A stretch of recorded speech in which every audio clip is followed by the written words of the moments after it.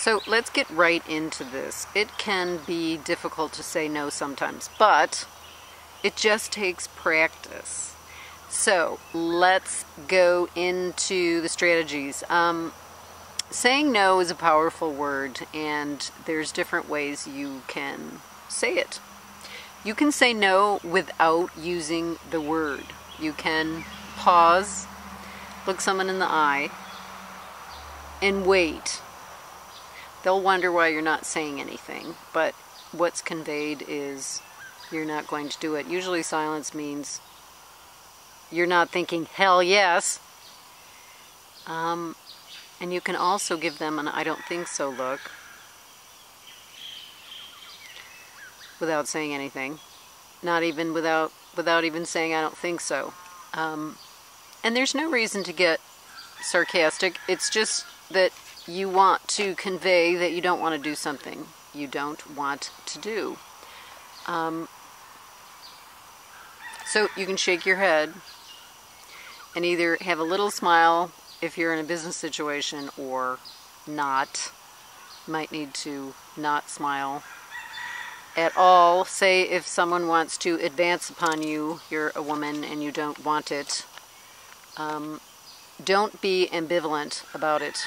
You have to say no, and you might have to push away. I've had to do that because you don't want it to be discussed. As soon as a person thinks you can discuss a no, you've lost some ground. So it's better to just be no. Then sometimes you got to get tough. When I was photographing the Dalai Lama with 10,000 people, the bodyguards wanted me to move. I had been standing there for 2.5 hours with my prime angle, and I was not going to move, and I had a press pass. That didn't seem to matter to them.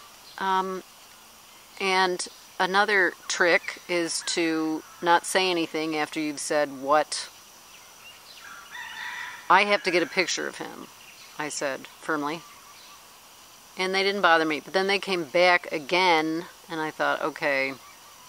I moved about a foot away, and then as soon as he turned around, I moved back. So you can kind of silently agree to something without saying yes, and then go ahead and do what you want. That's my last resort, because those guys are tough. But as we know, as soon as the Dalai Lama shows up, everyone melts. He has that effect on people, and that's exactly what happened. And I did get my shots. So, keeping that in mind, you can use no and in your life, and let me know if you're having a problem with no, or how you've handled no, saying no, in the comments below. I'd love to hear from you. And in the next video, I'm going to cover how to not accept no. So, love to hear from you. Aloha from Kauai.